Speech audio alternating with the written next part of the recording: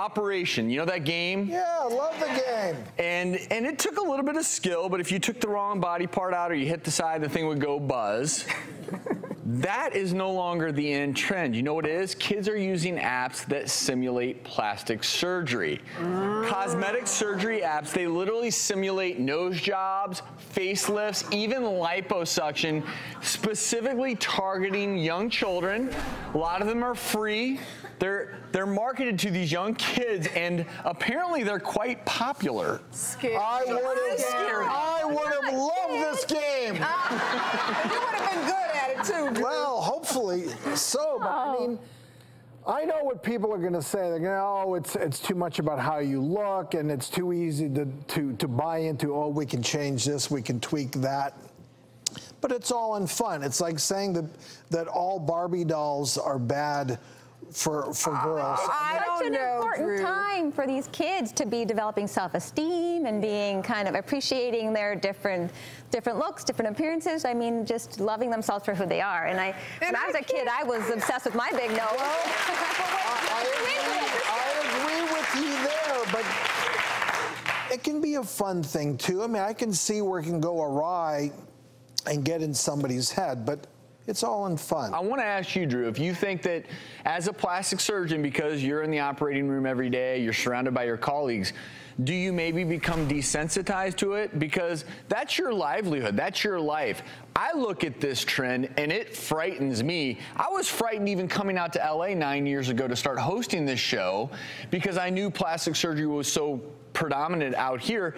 Now I'm in the 9 years since I started hosting the show, plastic surgery has become ever more popular. It's been starting at ever younger ages. And I do worry that this is, you're gonna have 10-year-old girls saying, Mommy, I want bigger boobs. It can definitely go in a bad direction where it's what's next, what's next, that you're not happy with any part of your body. But for most people, that is not the case, that they have, my ears stick out a little, or I don't like the bump on my nose. They change that, they feel better about themselves, they go on with their lives, happier, successful people. But Drew, we don't want to put you out of business. No, I don't.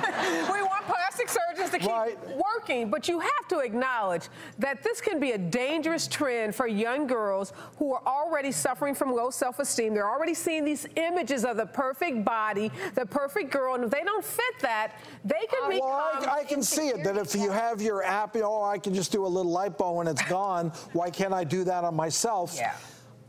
I see that. Okay, great. I just wanted you to acknowledge that. I acknowledge that, but that's where I think a little parental guidance comes in. And my kids didn't have this app. My kids did grow up though playing with breast implants, playing with surgical drains. They had Raggedy Ann and Raggedy Andy. They would clamp them with the Coker clamps and the Cryles. And, okay, my kids play with books, Drew. Okay, well that's okay. I grew up in a home. My dad was a plastic surgeon, and I was exposed to it early, and I really did think that my nose was too big, and I was waiting for the right time, and then I grew into it. I grew into my nose and kind of grew to like it.